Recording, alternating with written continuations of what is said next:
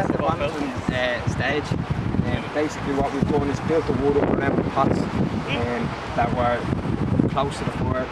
We scarped out all the charcoal, placed the pots in the centre, and basically built the wood up around it and then just letting it reduce down now so we're maintaining the temperature at the same time. As soon as the pots start appearing, and what temperature is it at?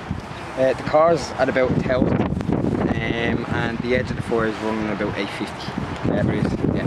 And is that what the aim is to keep it at that heat? Yeah, like optimally, like keeping it at 1000, but then obviously it's going to be reducing as the fire, the wood burns up. But yeah, ideally keeping it at that temperature. And, For how long? a few hours.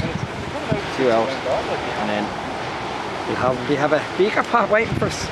We heard a bit of popping earlier on, so we're not too sure if the bear survived. But we do know that someone's didn't survive, so yeah, fingers crossed. Actually, we're doing a reading now. I've got a pot. Yeah, that's my pot. There's a pot coming out. Oh no, it's not mine actually. That's 978. So yeah, that's 978 we're at now, so is that near the edge, man? Oh, fucking hell. Is that near the edge?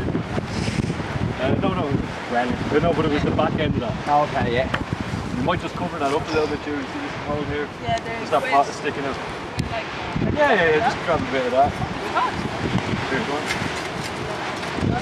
Tune in later where we're going to go potty.